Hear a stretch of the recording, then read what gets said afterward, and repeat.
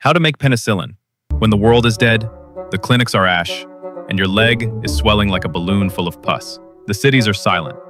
Pharmacies are empty, except for dust and teeth marks. You cut yourself on rusted metal, and now infection is playing Russian roulette in your bloodstream.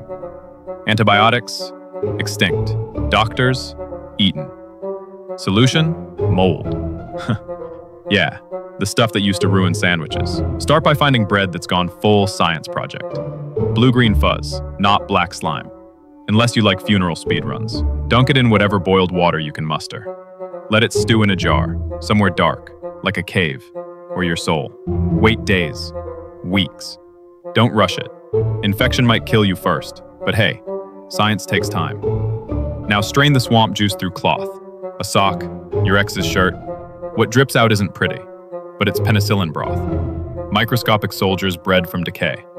The mold makes it, the liquid carries it. Don't inject it. You're not a mad scientist. You're just desperate. Drink it, dab it, pray. Why does it work? Because Penicillium mold hates bacteria more than you hate canned beans. It kills them off before they kill you. If your fever breaks, congrats. You cheated infection with fungus tea.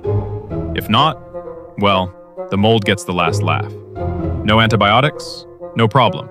Just bread, rot, and the will to crawl another day.